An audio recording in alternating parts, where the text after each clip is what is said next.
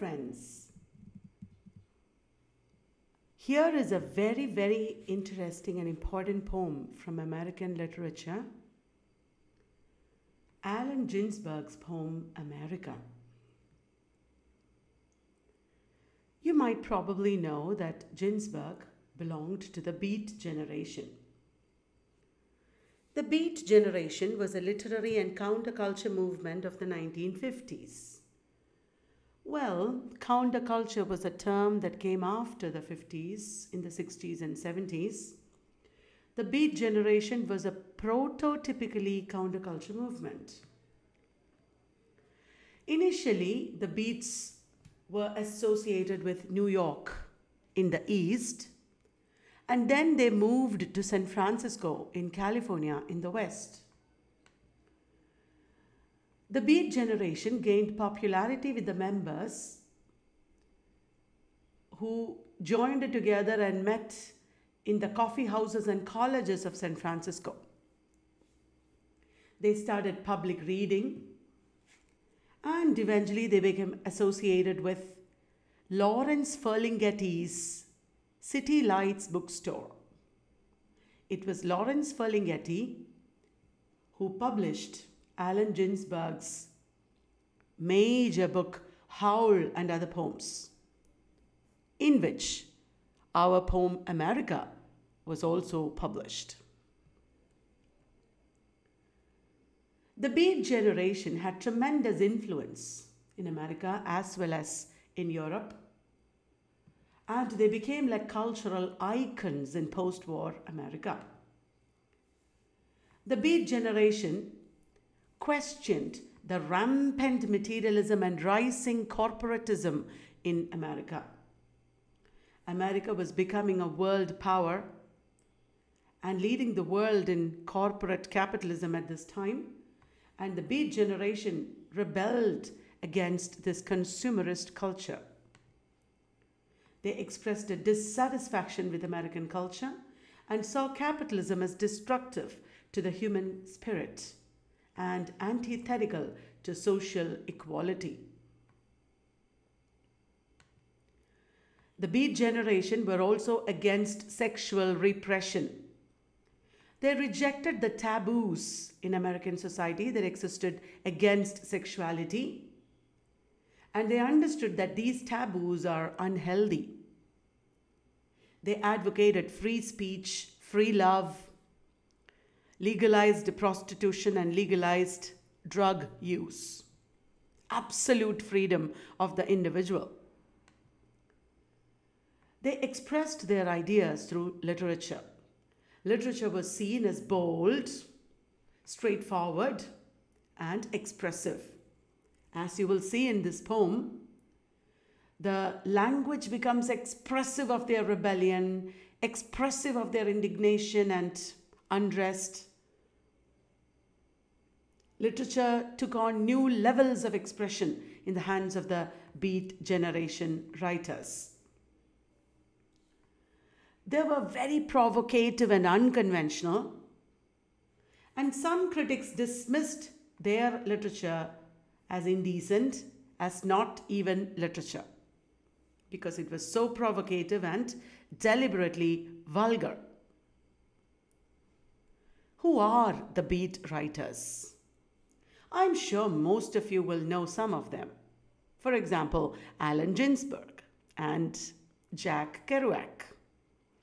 They were the founders of the Beat generation, Jack Kerouac and Allen Ginsberg. They were friends, and they met in Columbia University in the early 1940s. Within a decade, they had become the cultural icons of post-war America. It seems it was Kerouac who coined the term Beat generation. The other members of the Beat generation were Lucien Carr, John Cleland Holmes, Gregory Corso, Neal Cassady. Neal Cassady is famous because he and Jack Kerouac together traveled, and Jack Kerouac's On the Road was the result. That was the book. William S. Burroughs, he was not a main Beat generation writer, but he was associated with them, and he was like the godfather of the countercultural movements of the 1960s, punk, and so on. What are the characteristic features of the Beat generation? The Beat generation is also called beatniks. What characterized their literature and culture? Let us take a look. They were from the educated middle class. The Beat generation writers were all from the educated middle class, and they turned against middle class. They used their education for rebellion. They were anti-establishment and anti-academy. They were against the established mainstream conventions of culture. They were associated with the romantic, surrealist, and absurdist movements in literature. They deliberately employed to express their rebellion and spiritual quest, to express the alternate conditions of human life. They employed romantic, surrealist, and absurdist tendencies. The beatniks admired Thoreau and his Walden. Thoreau was a rebel. He questioned the establishment. He stood against the nation and its government. And they admired Thoreau's liberal ideas. They rejected the objective and formalist modernism of T.S. Eliot. T.S. Eliot was too elite for them. Even though T.S. Eliot was also spiritual in his writing, even though T.S. Eliot also explored Eastern religions and cultures and philosophies, the beatniks rejected his formal modernism in favor of experimentation, not only with literature, not in the style of T.S. Eliot, in a different style, in a very rebellious and disturbing, vulgar style. T.S. Eliot never used such vulgarity. The poet-publisher Lawrence Ferlinghetti, who ran the City Lights bookstore in San Francisco in California, was their patron, and City Lights was their hub of activities. I did not mention one thing. I will mention eventually. The Beat generation writers experimented with psychedelic drugs because, as I told you, they believed in free drug use. And they also experimented with homosexuality because they believed in sexual liberation. Allen Ginsberg was definitely the most important of the Beat generation writers. He was a bohemian, a nonconformist poet, lived from 1926 to 1997. Allen Ginsberg was born into a Jewish family in Newark, in New Jersey. Ginsberg became the icon of the 1950s. The 1950s was a time when Jews were dominating America in literature and thought and in all walks of life. There were the Jewish American novelists also, like Saul Bellow, who emerged in the 1950s. Ginsberg was born into a Jewish family in Newark near the place called Patterson, and he vigorously opposed militarism. America, after the Second World War, was entering more and more into a militaristic relationship with other nations. Eventually, after this, after the Beat generation, the Vietnam War would also become the most notorious and controversial political militaristic engagement of America. So there was the Cold War happening at this time after the Second World War. There was the threat of nuclear disaster once again. And Ginsberg, like many others at this time, vigorously opposed militarism, economic materialism or capitalism, and sexual repression. He took part in non-violent political protests. He was an activist, and he took part in non-violent political protests in and around New York. In 1948, in an apartment in Harlem, he had the Blake vision.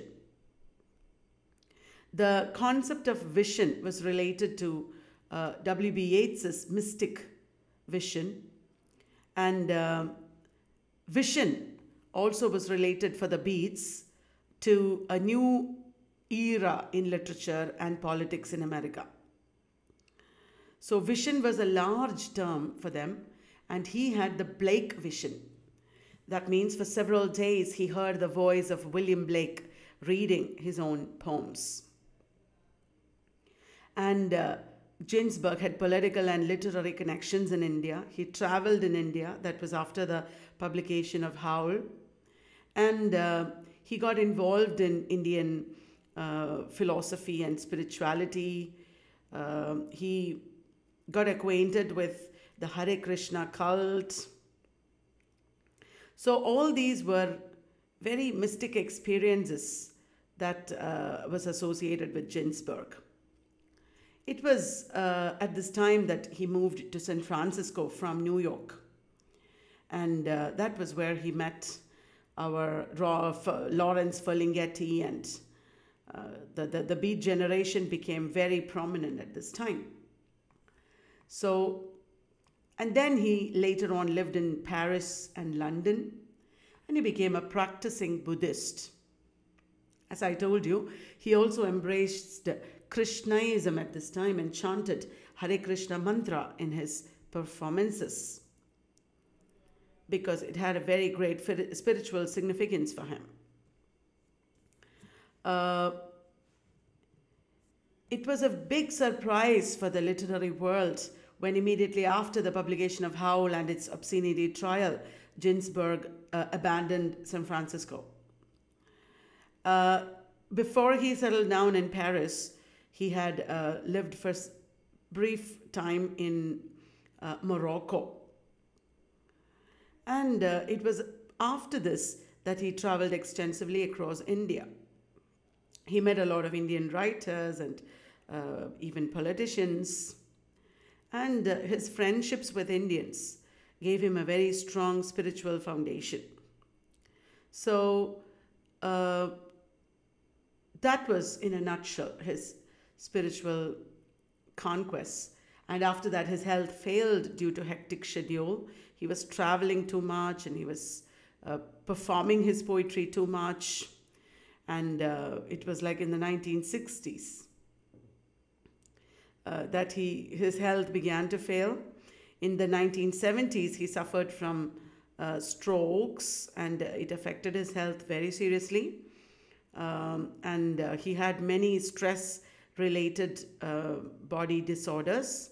And it was in the 1990s, in April, that he finally died in Manhattan. By that time, he had become an unparalleled celebrity in America. For Allen Ginsberg, poetry was a catalyst to visionary states of mind. I'm somewhat reminded of Aurobindo. For Ginsberg, poetry is a medium to transport him to visionary experiences, spiritual experiences. He was committed in presenting the discontinuities of consciousness.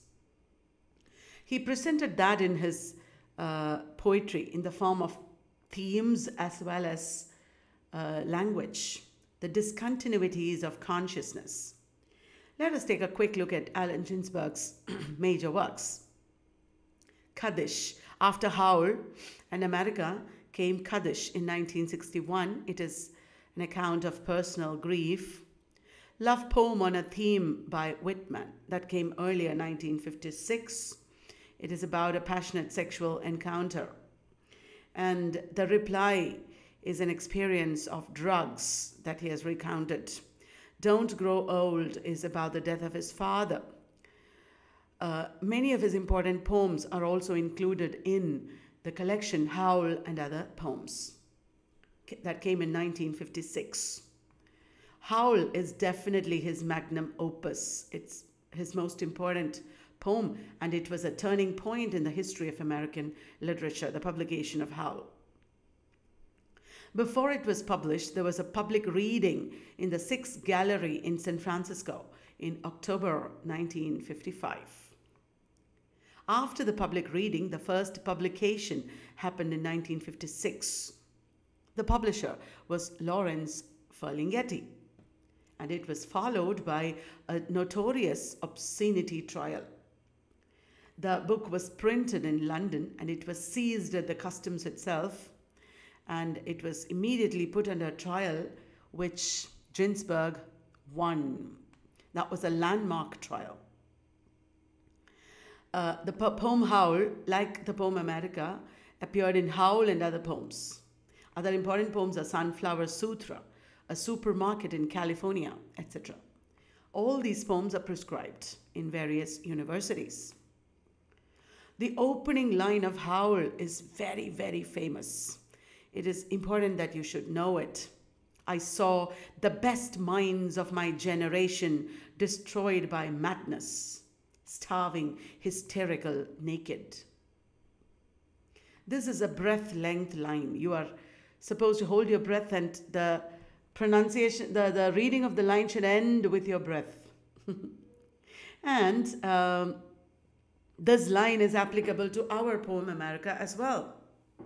In America also, he presents more or less the same theme.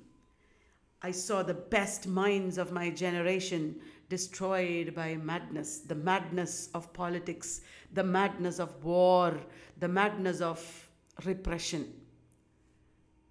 He is retaliating against such madness in the poem America as well.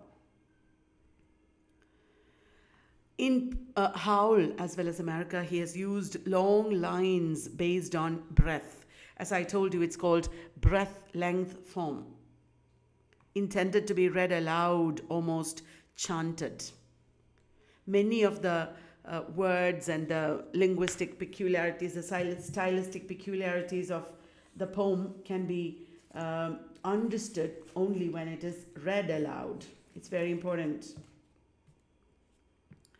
This denotes a return to the oral tradition in poetry, which had been long neglected.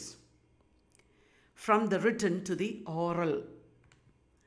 And the poem is written without restrictions. Both Howl and America are written without restrictions in a tumbling, hallucinatory style. Sometimes in both these poems, you wonder whether he is in his right mind. And Howl, as well as America, employ a syntactic subversion of meaning. A subversion of meaning called parataxis. Remember, all these are key words: breath-length form, parataxis. Please remember to use such words when you write about Allen Ginsberg. In both these poems, you will also see a frank, fearless treatment of sexuality, especially homosexuality, leading to an obscenity trial, which Ginsberg won. Now let me tell you an introduction to the poem America, which is the poem we are discussing today. It's a radical political poem depicting the poet's or the speaker's argument with post-Second World War America. The poem is written like an argument that the poet is having with America in the post-World War period. And what are they arguing about? They are talking about the political unrest in the nation. A lot of decisions that America took at this time, a lot of things that happened in America and abroad led to political unrest in the nation. This unrest was only going to increase in the coming decade, the 1960s. Well, America is about that. If you want to know what are the reasons for the political unrest, here are a few. I have listed them out. One is the bombing of Hiroshima and Nagasaki. at the end of the Second World War, America bombed these two cities, and that is how the war ended. Then there was the McCarthy and communist witch hunt, led by Senator Joseph McCarthy under the presidentship of Eisenhower. The Dwight Eisenhower was the president of America at this time. He kept quiet, and Joseph McCarthy, the senator, hunted down the communists, put them under trial, and without trial also many of them were punished. Another mad situation was created by the Cold War. The Cold War between the USA and the USSR, and the ensuing nuclear threat. Both these countries had hoarded nuclear weapons that would destroy the earth many times over. And people lived in constant fear that another world war would result. There was also the Asian foreign policy that was leading to many disastrous consequences. While America and the USSR were engaged in Cold War, many things were happening in Asia, especially in China, and Americans were worried. At this time, there was the corporate capitalism that was on the rise, and a lot of minority groups like the African Americans, women, the Chicano Americans, etc., started to protest. There was African American unrest. There were many civil rights movements, but as part of the civil rights movements, a lot of minorities were repressed. At large, there was sexual and spiritual repression. Against all this, Ginsberg is raging in this poem, and all this caused political unrest in the nation. The poem was written in 1956 on the 17th of January in Berkeley, California, and it was included in Howl and Other Poems. It has a nonconformist beat tone. That is nonconformist, I have repeated. That is highly provocative. Yeah. It has a nonconformist beat tone that is highly provocative. It is meant to make America angry. And the poem uses irregular stanzas without proper punctuation. It is even difficult to find out what is the exact stanzaic form. Where are the stanzas ending? Because in different websites, different books, it is appearing in different ways. Irregular stanzas. The poet or the speaker is angry with the nation, with the politics of the government. He is disagreeing with it, and he is trying to show us the mess that America is. The poem is rich with political, cultural, and autobiographical references, and he is raising his voice against injustices, and that voice becomes the voice of the downtrodden. Remember, your voice is part of the nation that you belong to. But is it really heard? If you speak, does the nation listen to it? If you disagree with the government, can you do anything about it? That question is there in this poem. See, our poet, the speaker, wants to be heard because he realizes that he is part of the nation. He has a responsibility. This is something he shares with Thoreau and Walt Whitman, two earlier writers whom he admired. And why he wants his voice to be heard is because he cares about his nation and he cares about the world.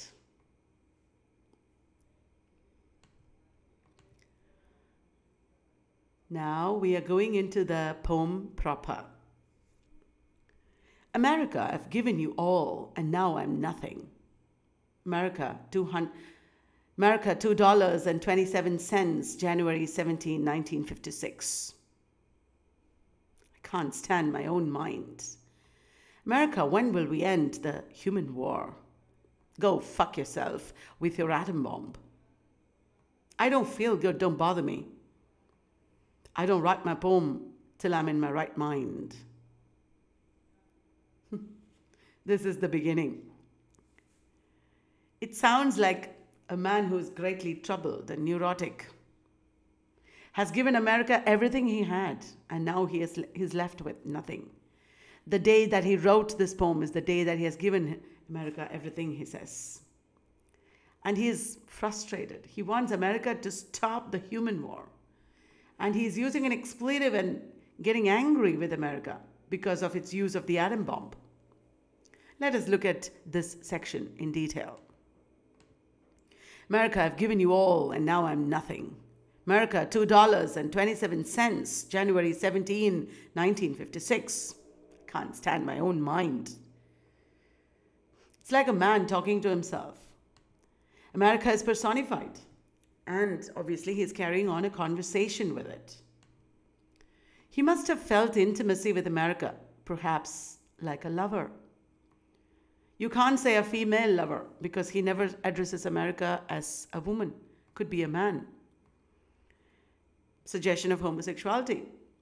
He must have felt intimacy with America, perhaps like a lover, and he's very unhappy with that lover. And probably that's why he gave it all. And then he feels he is betrayed. He's let down by his nation. The mood of hopelessness and protest is evoked right at the beginning. This part, therefore, functions like an introduction to the poem.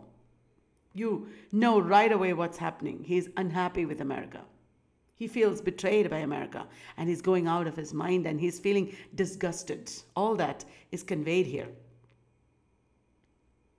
$2.27 is a small amount of money, even in 1956. But that is all he has, he says. And that would certainly be valuable for really poor people. America, even though pretends to be a rich country, there are lots of very poor people in America. Homeless people, people without any money. Like the speaker. The speaker identifies with them. The speaker clearly says he's not a rich man, for $2.27 is all that he had. And he is financially as well as emotionally let down by his nation. America did not let him make more money. And America has taken everything, and he's left emotionally drained. And this date is important for him. That's why he's telling the date as part of the poem, cramming it together with the detail of the exact amount. The exact amount and date all crammed together without punctuation.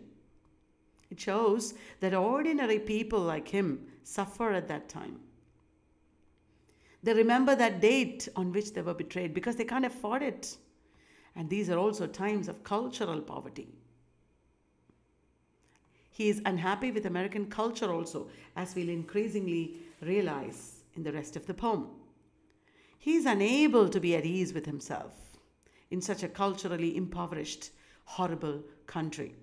That's why probably he says, I can't stand my own mind. Now, as well as later, in the way he talks, as well as later, we realize that probably he's not in his right mind. He's disgusted with his mind, with himself, as well as with the nation.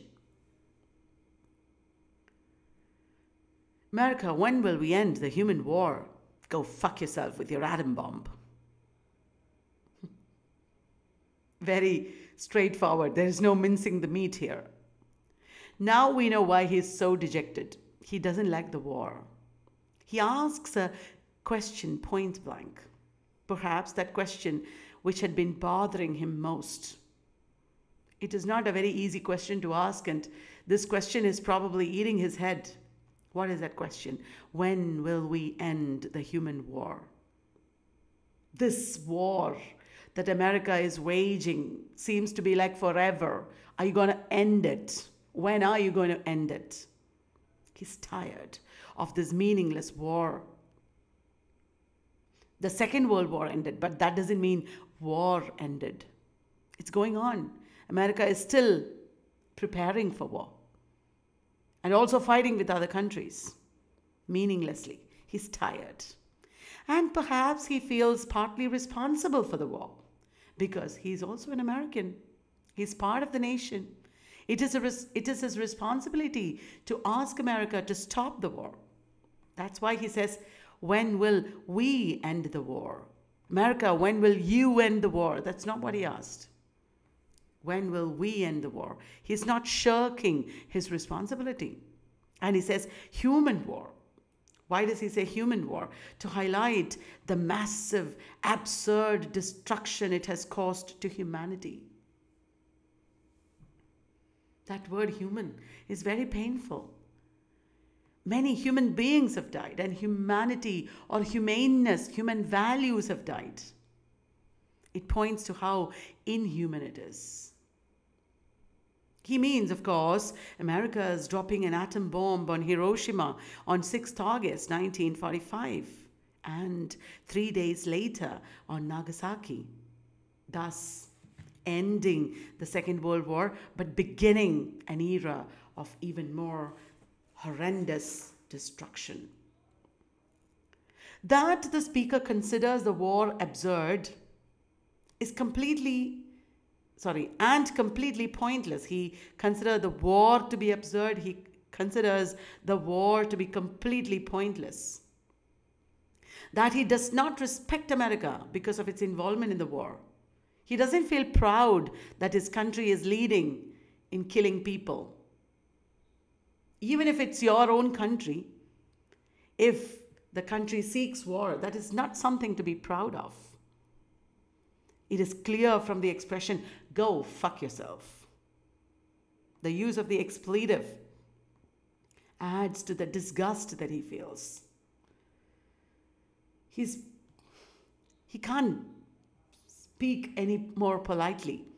It's affecting him, even personally, we know. And perhaps he is justified in his indignation. It's okay, let the government do what they want. I'm not concerned. He can't think like that.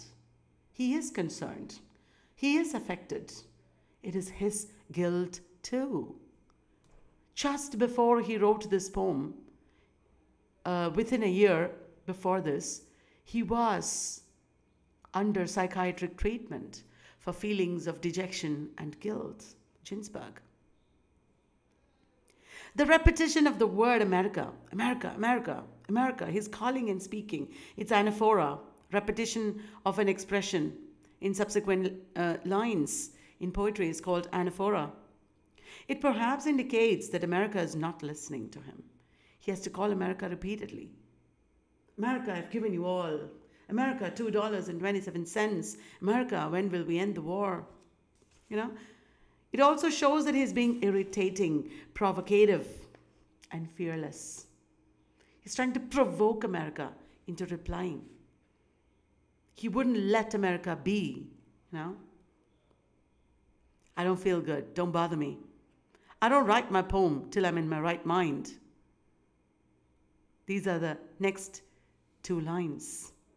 He realizes that his conversation itself is pointless. This conversation is pointless. He doesn't want to carry on with this conversation. He wants it to end even before he has begun. I don't feel good. Don't bother me.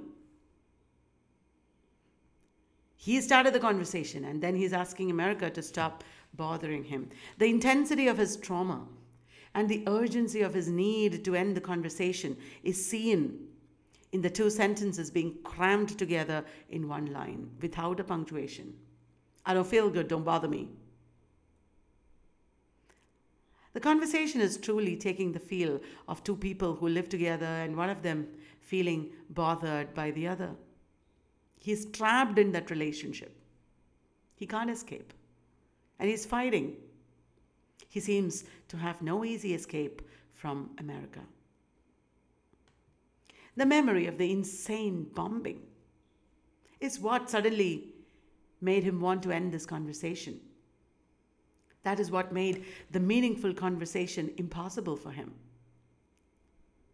After America has done what it has done, nothing can be said. God has died, and we have killed him.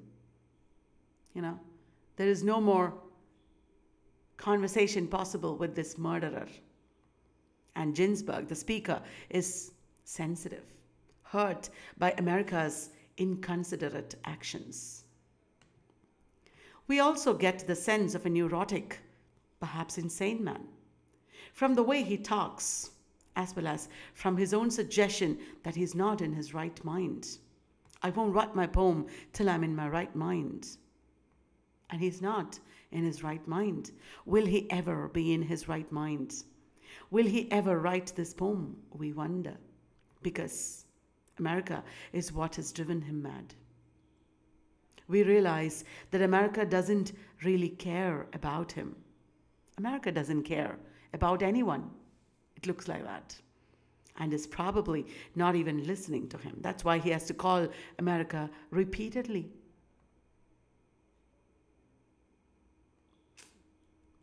And the irony is that even though he says, I won't write my poem till I'm in my right mind, he goes on writing the poem. Many, many more lines are yet to come. So let me just go back and, wait. I didn't read that section. Let me read it again for you.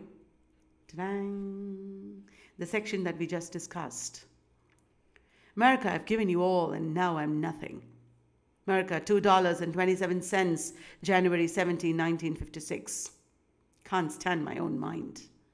America, when will we end the human war? Go fuck yourself with your atom bomb. I don't feel good, don't bother me.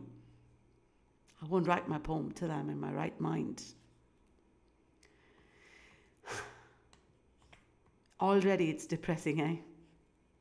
And now the next part. It's not really a part, it's a continuation. America, when will you be angelic? When will you take off your clothes? When will you look at yourself through the grave? When will you be worthy of your million Trotskyites? America, why are your libraries full of tears? America, when will you send your eggs to India? I'm sick of your insane demands. When can I go into the supermarket and buy what I need with my good looks? He's really being irritating, asking so many questions. He is the one who looks like insane, and he's the one who's making demands. But he feels he has the right to do it because America has behaved even worse. I'm sick of your insane demands, he says. And in every question, he's reminding America of all that America has done, irrecoverably, of all that America has destroyed. Let us take a detailed view. America, when will you be angelic? When will you take off your clothes? See, he's being cheeky and provocative. The speaker presumably had high hopes in his nation and wants to see America pure and angelic, but America is not angelic now. America, when will you be angelic? Will you ever be angelic again? That America will be angelic is, of course, an impossibility.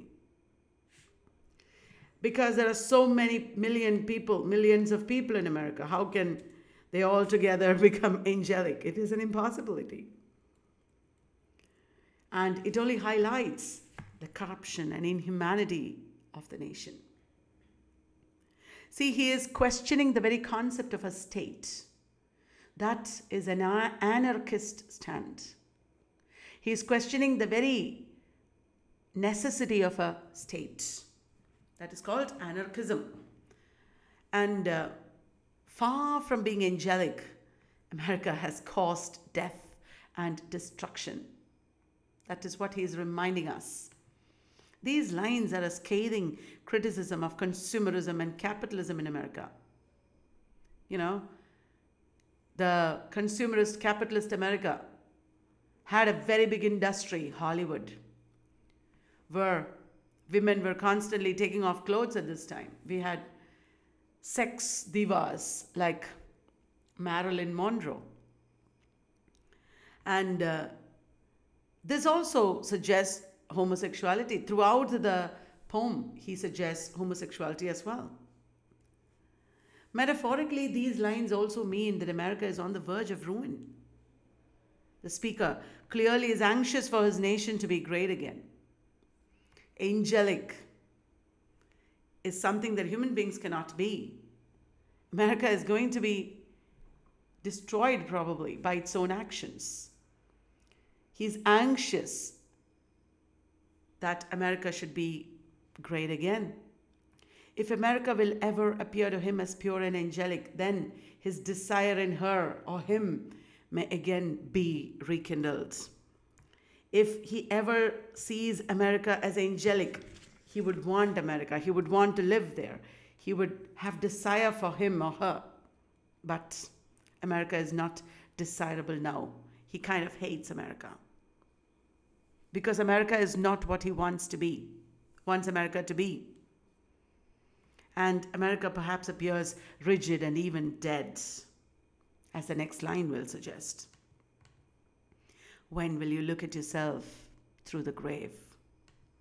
When will you be worthy of your million Trotskyites?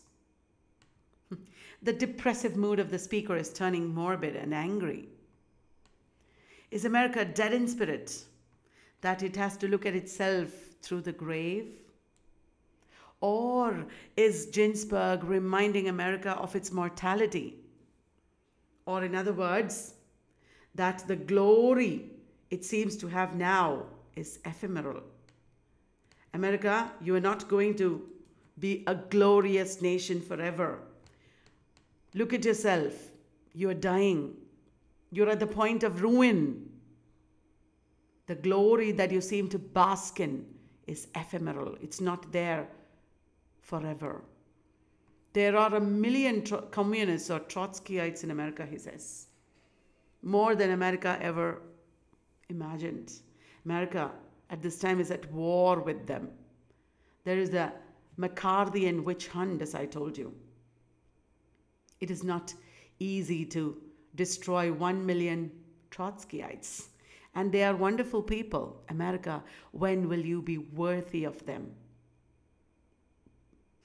Because America thinks the Trotskyites are the enemies and they are evil, but actually America does not realize that America itself is more oppressive and narrow-minded than it thinks the communists are. The worst thing here is America itself, not communism. Ginsberg subtly asserts that communism will only do America good. Well, to speak like this provocatively was dangerous in those days. He would be arrested, probably punished, but he's risking it. As a young man, Ginsberg was influenced by his mother, Naomi. Naomi Ginsberg was his mother. She had communist leanings. She was a communist activist. And Ginsberg wanted to help the working classes as a lawyer, but he ended up as a poet. So he is connected with communism. He has a deep regard for the communists. America, why are you libraries? I found 11 matching contacts. Could you be more specific?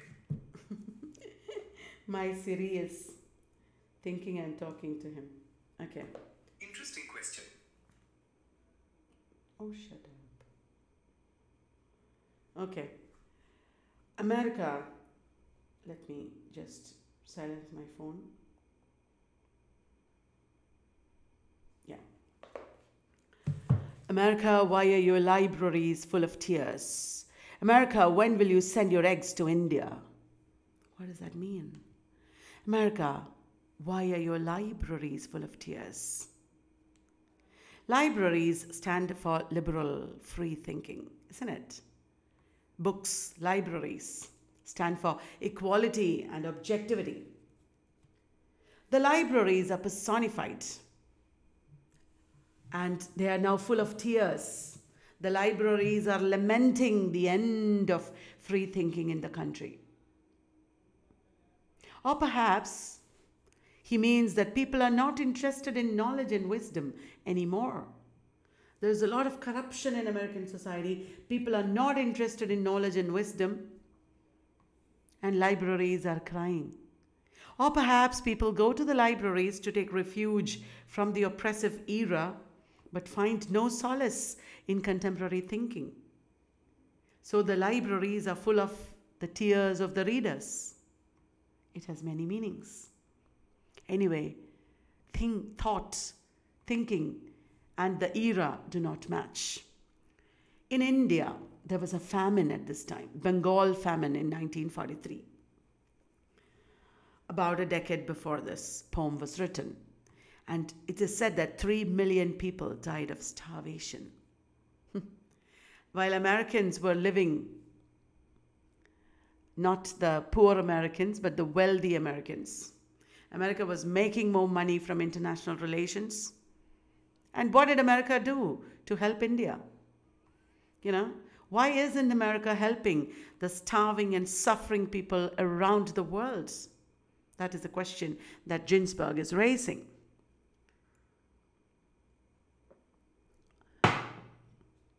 Now, I'm sick of your insane demands. When can I go to the supermarket and buy what I need with my good looks? Look at what he's saying. How can you go to a supermarket and buy what you need with good looks? Well, in America, good looks dominated at this time. Let's see how. America wants its people to stand by and appreciate its injustices and insane actions. That's what every nation, every government would say.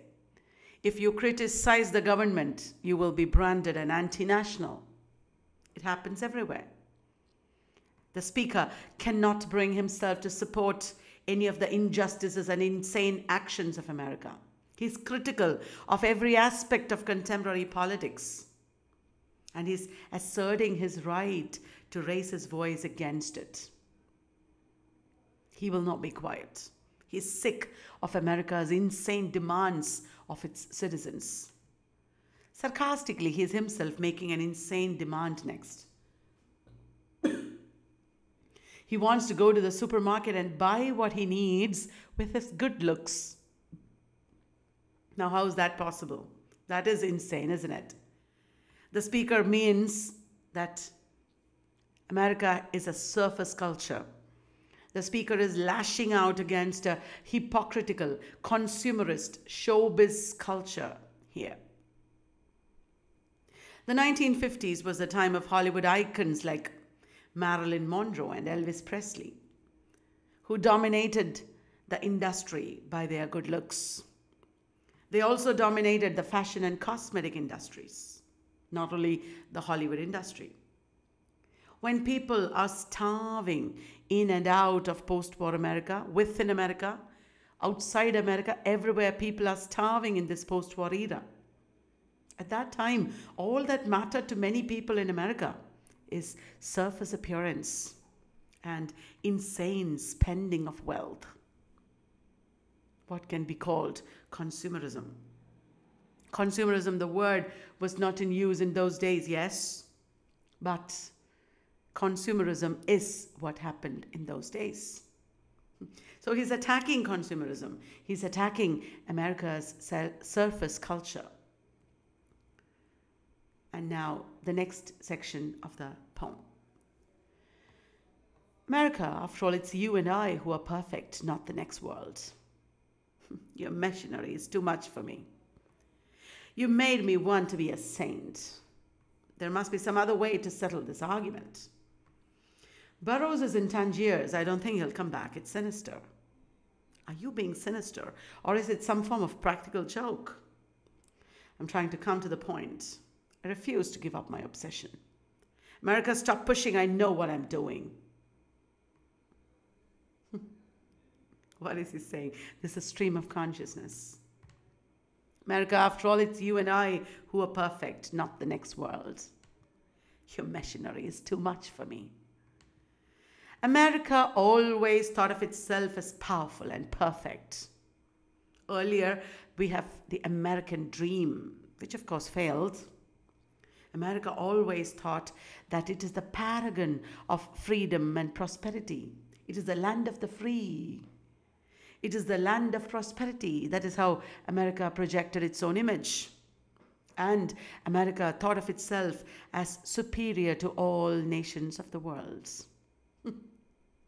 And Ginsburg is laughing at America's notions of perfection, grandiose notions of perfection. America, after all, it's you and I who are perfect, not the next world. He's saying, the speaker is sarcastically saying that only America and himself are perfect. Well, we know that he is far from perfect already because of the way he speaks. Of course, what he means is its opposite. Neither of them is perfect. The next world is also not perfect. The next world is what comes after death. In this dying culture of America, the future is the next world, probably. The mention of the next world once again reminds us that he fears his nation is on the verge of ruin. He's afraid that the nation is on the verge of ruin. He's warning his nation not to take the future for granted. Machinery probably refers to the way politics and economics work in America. The speaker has serious objections to the politics of America. The speaker does not think America is doing the right thing in politics. He is also objecting to corporate capitalism that was gaining more and more power in those days. He's against the corporatism and the politics both. You made me want to be a saint. There must be some other way to settle this argument. What does that mean? America gave its citizens the dream of freedom and prosperity, right? America taught its citizens it is possible to be wealthy. It is possible to be free. Money will give you freedom. Everyone believed it and wanted to be rich and free, to live their lives the way they want. The American dream turned into a nightmare. All this was not true. The speaker feels quite the opposite. He is disgusted with the materialism and wastefulness of American culture. He sees through it. The materialism and wastefulness of American culture made him more spiritual and ascetic. He wants to be a saint now. Think of The Great Gatsby. The excesses of the American wealthy people you can see there. The speaker feels that the differences that he has with his country are so deep-rooted that this argument may go on and on unresolved.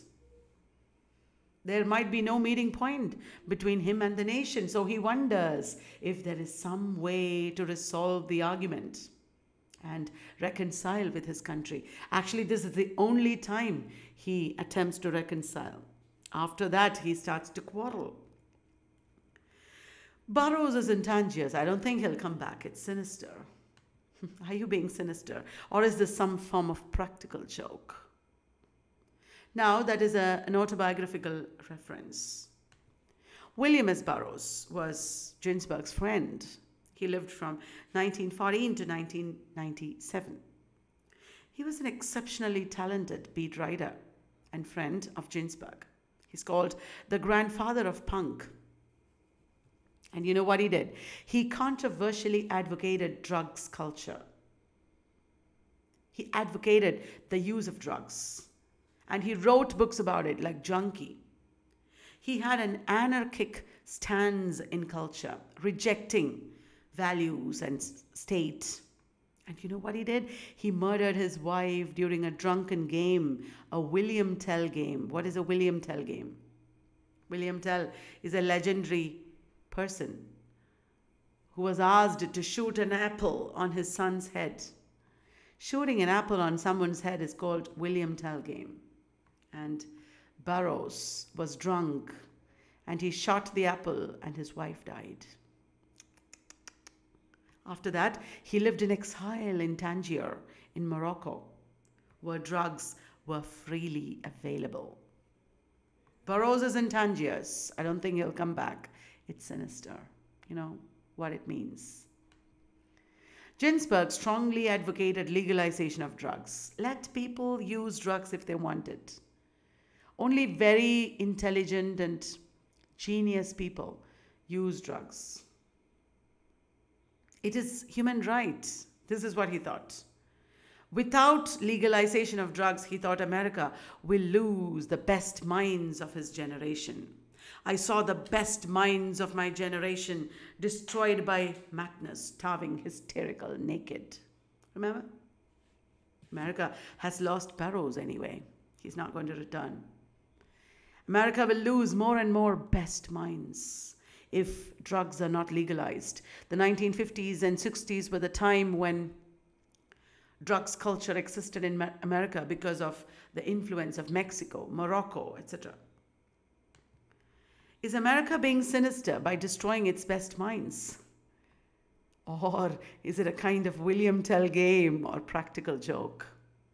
Like Burroughs destroyed his wife without wanting it, is America accidentally killing off or destroying its best minds? He's asking, is this a practical joke or is America really being sinister?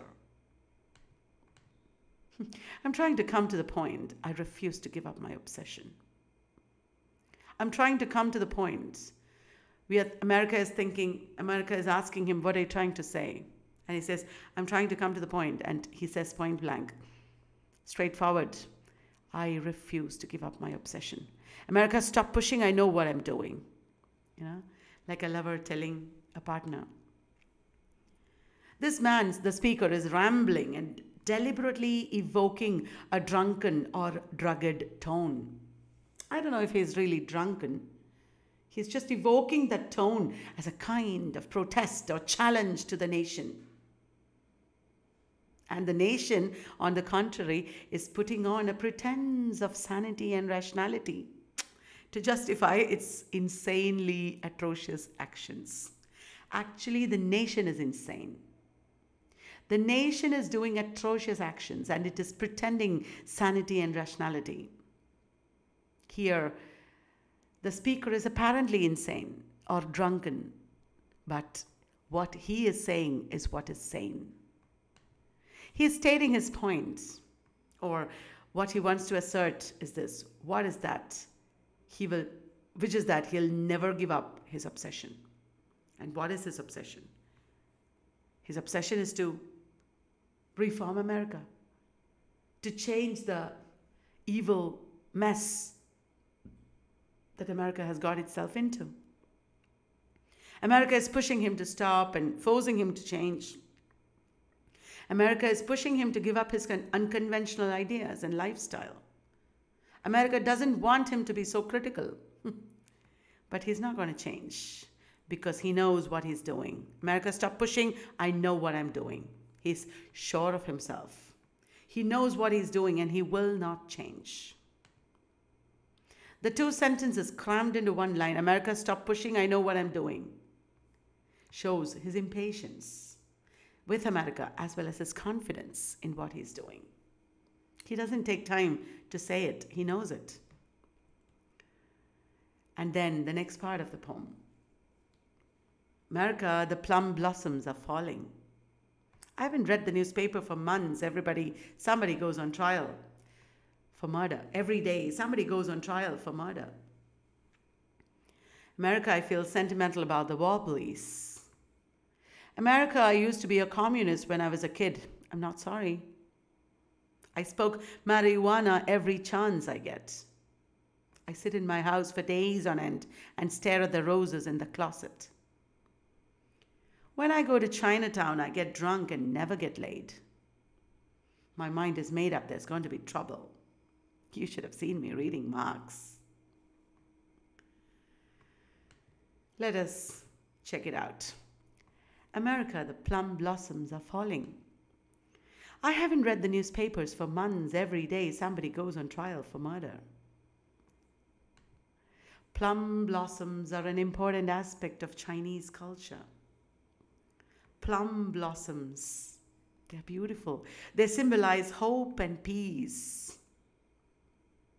When the speaker suddenly brings in plum blossoms, he's actually suggesting that the East is a better alternative for America. America, the plum blossoms are falling. Did you notice it? The East is coming up. The East is there. We don't need you because you are atrocious. Look at what's happening in America. Every day somebody goes on trial for murder. And the East is a better alternative because the East is the abode of hope and peace, represented by the plum blossoms, unlike the violence of America described explicitly in the next line. Look at the peacefulness of plum blossoms contrasted with somebody going on trial every day for murder. This indicates that America is undoubtedly in its decline. The East is there,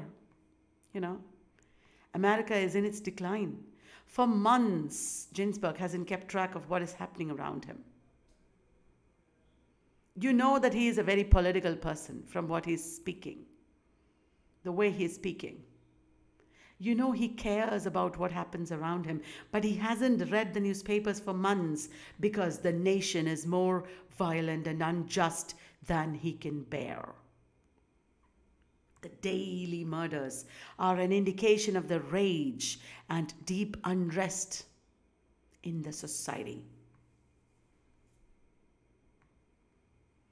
It is so very comparable to many other nations of modern times. I feel like this is a poem about my own nation. Somebody going on trial for murder every day also denotes personal trauma of Ginsburg, because at this time, many writers of the Beat generation had been arrested for murder. Burroughs killed his wife. Lucien Carr was wanted for the murder of David Cameron, and so on and so forth. And Ginsburg also held this as an unfair vendetta of the police. The police are taking revenge. He doesn't read the newspapers because he does not want to know how much more his nation has betrayed him. He doesn't want to know. America, I feel sentimental about the Wobblies. America, I used to be a communist when I was a kid. I'm not sorry. Now he's turning to communism and trade unionism. The Wobblies, or the Industrial Workers of the World, was an international labor organization, very, very prominent at that time, founded in Chicago in 1905. Inspired by socialism and trade unionism, they had attempted to organize the unskilled workers in the nation. And the Wobblies became very influential on underprivileged groups like the African Americans, women, and immigrants. The government was, of course, intolerant of them. The Wobblies appear in Eugene O'Neill's The Hairy Ape. In The Hairy Ape, Yank is awakened to think of his class. He gets an awakening of class consciousness, and he's disgusted with the upper class hypocrisies and oppression that is meted out to the working classes. And he tries to go and meet the Wobblies, or the IWW, the Industrial Workers of the World, but there also he feels alienated. That is The Hairy Ape, a 1922 expressionist play by Eugene O'Neill. Finally, Yank gets killed by a gorilla. Coming back to Ginsburg, in childhood, Ginsburg was influenced by his mother Naomi's communist views. The 1940s and 50s in America witnessed anti-communist witch hunts. In America and Britain in the 1930s, there was an upsurge of socialism.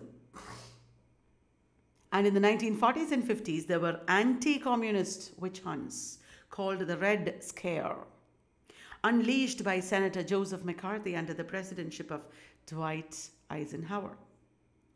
The House Committee on Un-American Activities, HUAC, notoriously investigated many writers, actors, directors, including Charlie Chaplin, Langston Hughes, Orson Welles, and Arthur Miller. When Ginsburg says he's not sorry for having been a communist, it's a highly rebellious and provocative statement that he's making that could have brought criminal charges upon him. I smoke marijuana every chance I get. Not once or twice, but every chance he gets, he smokes it. I sit in my house for days on end and stare at the roses in the closet. The speaker's cheeky confessions are beginning. He says he smokes marijuana compulsively, goes to Chinatown, reads Marx. All these are very provocative things that he's doing, illegal in those days. And when he makes these cheeky confessions, the speaker is ripping off the pretensions of genteel Americans. America is a wonderful, polite place. That is a myth. He's unapologetically confessing to actions that were considered immoral, illegal, and antisocial. What Ginsburg is exercising here is a very important demand of intellectuals and activists of the 1950s and 60s America: free speech. It also formed an important tenet of the counterculture movements of the 1960s and 70s. After this poem was written, the counterculture movements also demanded free speech. I sit in my house for days on end means what? He's idle, unproductive, disillusioned, overcome by ennui, perhaps drugged. Because he talked about marijuana just before that. But from the way he talks, we realize that he's also restless and desperate at such inactivity. He wants to do something about the mess around him. Roses in the closet, what does that mean? Beauty that finds no use or relevance and is withering away. The speaker is aware of beauty and goodness, but is frustrated that the nation has no use for it and is stifling it. So he sits in his house for days on end and stares at the roses in the closet. When I go to Chinatown, I get drunk and never get laid. My mind is made up, there's going to be trouble. You should have seen me reading Marx. Chinatowns in the big cities of the US were immigrant centers. Ginsburg probably goes to the nearby San Francisco Chinatown because he's writing in the nearby town of Berkeley. In Chinatowns, there were immigrants, mostly Chinese, but other Asian immigrants also. And Chinatowns stopped these immigrants from mingling with the rest of white America easily. They were all in the Chinatowns and slowly getting acculturated into American culture. Chinatown is the abode of poor immigrants, and they were shunned by the polite society. So that is where he's going to get drunk, but surprisingly, he never gets laid. Now, why is that? He doesn't have sex there. Perhaps he's so dejected and politically agitated that he doesn't find it pleasurable anymore. He doesn't choose to have sex. Probably he's so exhausted in life and has become such a failure that he can't even hook up with a prostitute in Chinatown. That could also be the meaning. Anyway, he doesn't have it. And there is ambivalence in the crammed second line. My mind is made up, there's going to be trouble. Either it could mean that he's determined to make trouble, or he is certain that the government will mean trouble for him on account of his illegal activities. My mind is made up, he's not relenting, there's going to be trouble.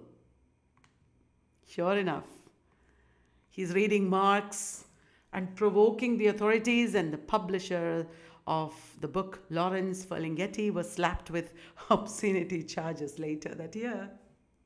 There was trouble. This is prophetic. The next section of the poem, all this is actually the first section. My psychoanalyst thinks I'm perfectly all right, perfectly right. I won't say the Lord's Prayer. I have mystical visions and cosmic vibrations. America, I still haven't told you what you did to Uncle Max after he came over from Russia. My psychoanalyst thinks I'm perfectly right. I won't say the Lord's Prayer. What does that mean? I have mystical visions and cosmic vibrations. Well, it is not that he is out of his mind. If any one of you thought that the speaker is out of his mind, you were wrong.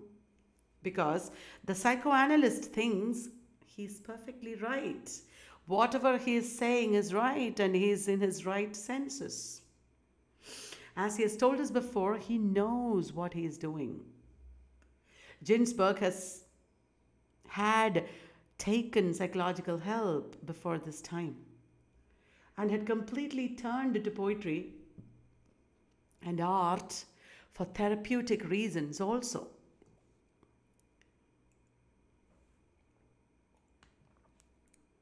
And he says he won't say the Lord's Prayer.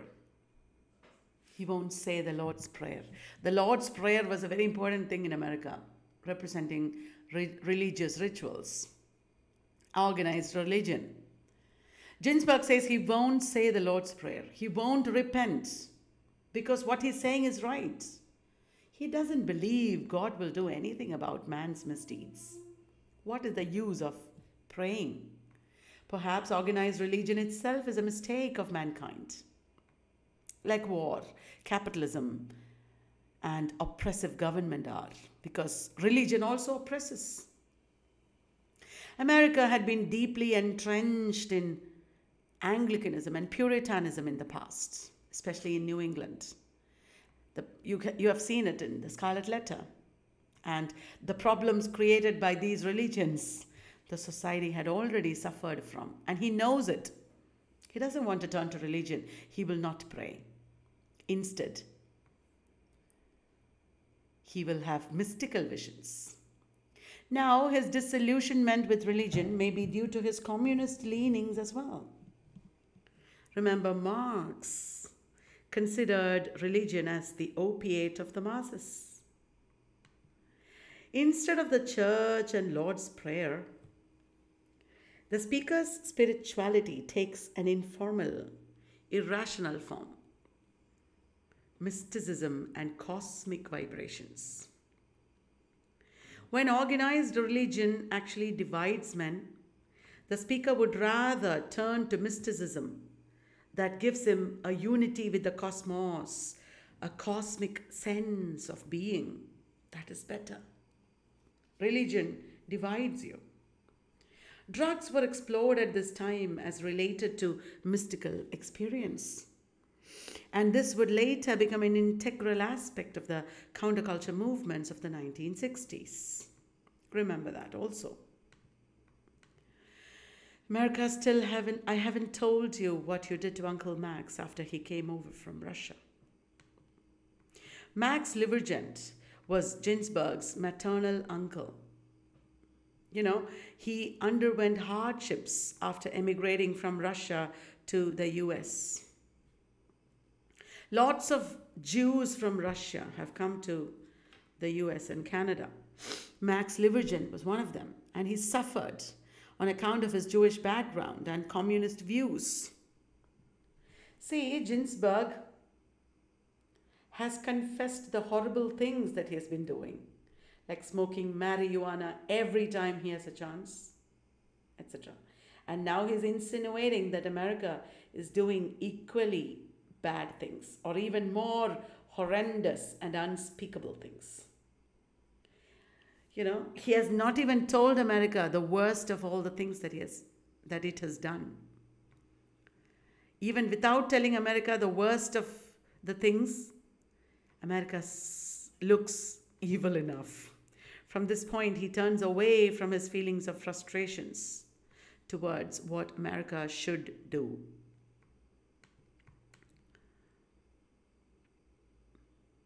Yeah. I'm addressing you.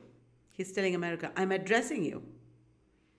Are you going to let your emotional life be run by Time magazine? It's like a conversation with love with a partner again. I am obsessed by Time magazine. Oh, so was he asking himself? Is this you himself? Because he is obsessed with Time magazine and letting his emotional life be run by it, perhaps. I'm obsessed by Time magazine. I read it every week. Its cover stares at me every time I slink past the corner candy store. I read it in the basement of the Berkeley Public Library. It's always telling me about responsibility. Businessmen are serious. Movie producers are serious. Everybody is serious but me. It occurs to me that I am America. I'm talking to myself again. I think the laugh also was part of it. I had to read it. Even though when Ginsberg recited it, he didn't laugh. But I could hear a laugh here. Satirical laugh. Look at the detailed analysis. I am addressing you. Are you going to let your emotional life be run by Time magazine? So trying to draw America's attention to his speech. Hello, listen to me, I'm addressing you. He turns away from the oppression of politics towards the domination of the media on common man, especially the immensely popular Time magazine. At this time, Ginsberg himself appeared a lot in the media. He seemed probably obsessed by it. He used the media, but he also severely criticized it. These were times when media propaganda was on the rise. Will America let the Time magazine decide the emotional life of its citizens? The citizens are not free. They are dominated by the media. The media seem to be completely controlling the nation. The media is perhaps not giving enough attention to the emotional protests of people like him. And media just merely mind control the people to think what the authorities want them to think. Are you going to let the media mind control you?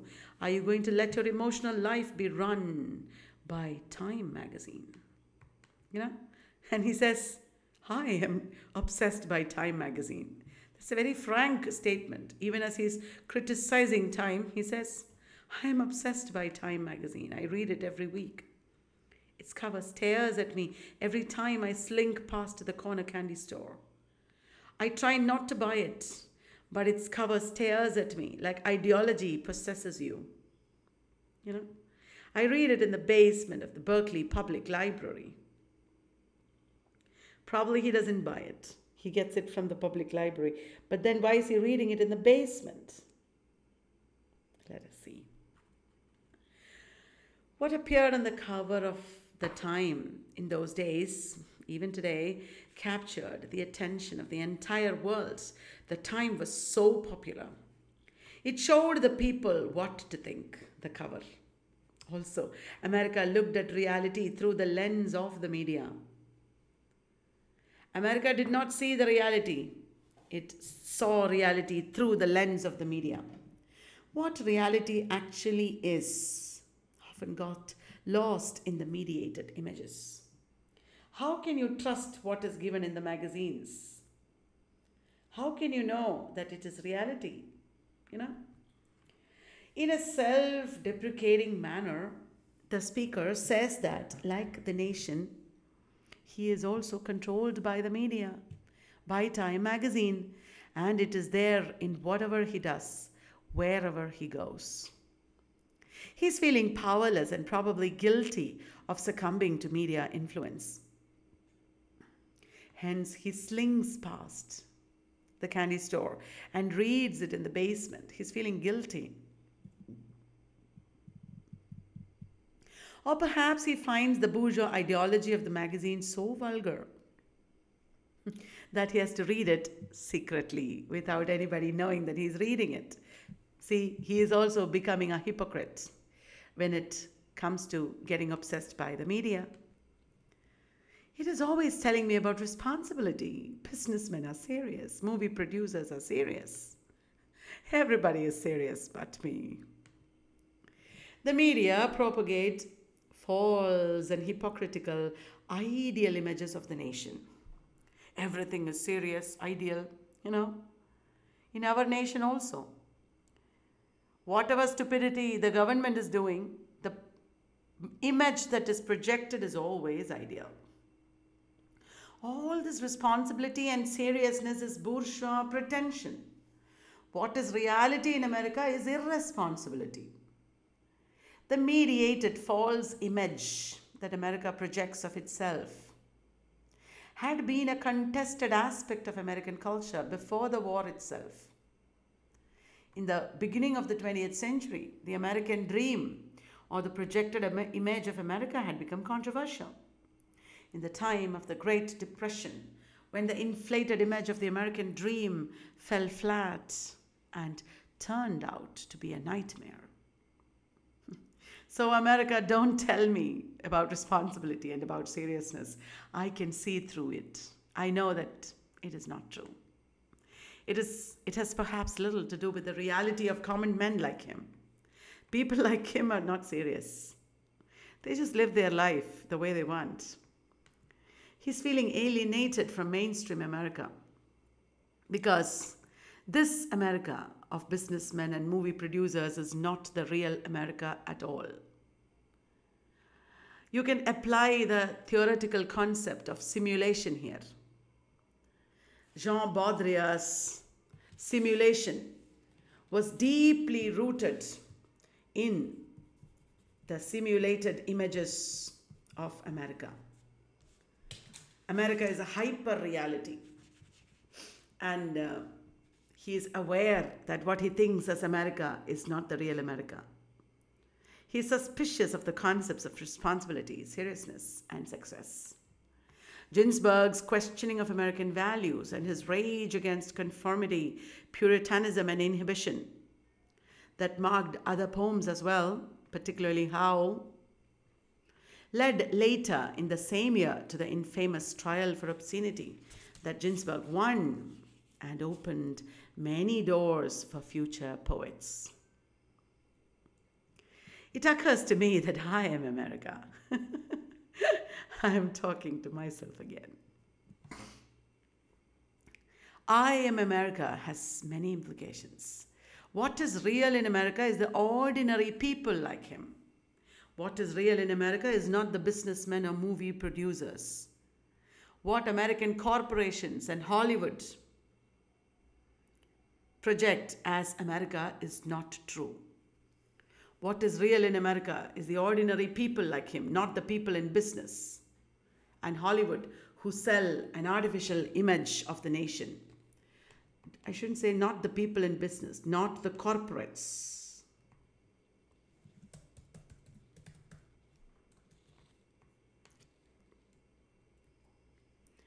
Being a part of America, the speaker feels responsible for what is happening there, especially since he is aware of how he has become obsessed with the media and with mediated reports of reality. And then he says, I'm talking to myself again. These two lines suggest a neurotic mind. It occurs to me that I am America. Mad people will think they are something else. And mad people will also talk to themselves. These lines suggest that he has a neurotic mind. And if he is the same as America, it would mean that America is mad. Talking to America is like talking to himself. In his passivity and conformity, he's also to blame for what is wrong with the nation.